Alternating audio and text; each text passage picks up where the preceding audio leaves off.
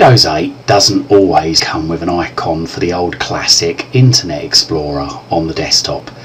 This is the classic Internet Explorer that you used to use in previous versions of Windows. So how do you get this icon on the screen? Well, really it's quite simple. First of all, we need to hold our finger down on the Windows key. The Windows key is located between the CTRL key and the ALT key on your keyboard. With this key held down, tap the letter R for Romeo on your keyboard. This will bring up a run window. In this run window, we need to type the following command: I for India, E for Echo, X for X-ray, P for Papa, L for Lima, O for Oscar, R for Romeo, E for Echo, full stop, E for Echo, X for X-ray, E for Echo. When we've done this, click OK. Internet Explorer will now load up, and you'll also notice along the bar at the bottom of the screen is the blue E just here.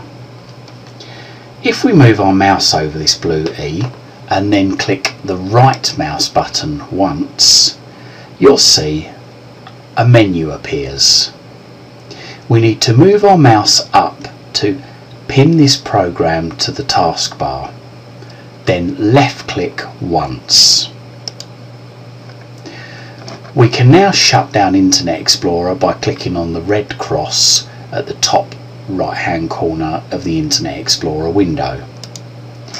As you'll notice, the E for Internet Explorer remains on the taskbar, and we can open up Internet Explorer from there whenever we like.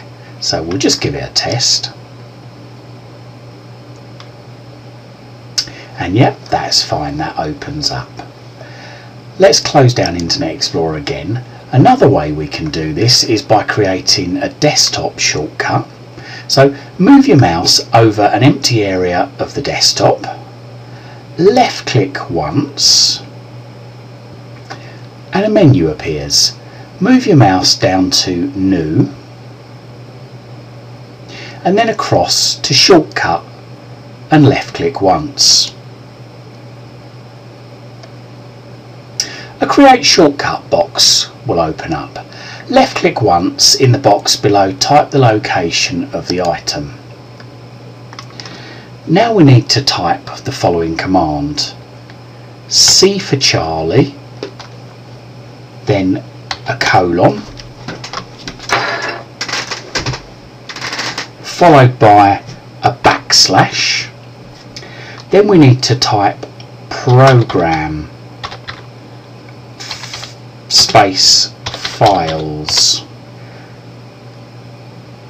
and then a backslash, and then Internet space Explorer, and then another backslash. Now we need to type iexplore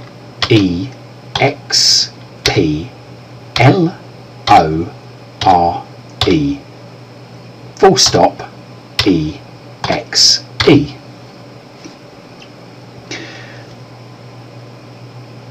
I'll give you a few seconds just to check to make sure that you've copied this correctly.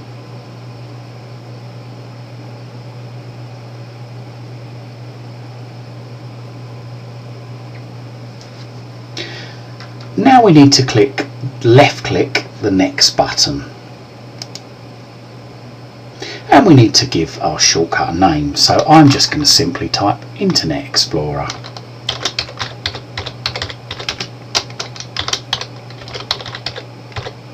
But this can be anything you like.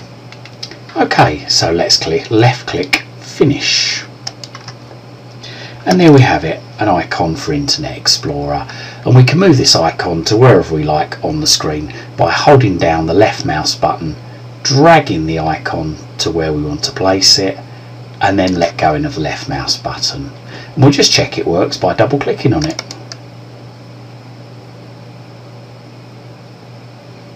And there we go, Internet Explorer's loaded. And that's all there is to it.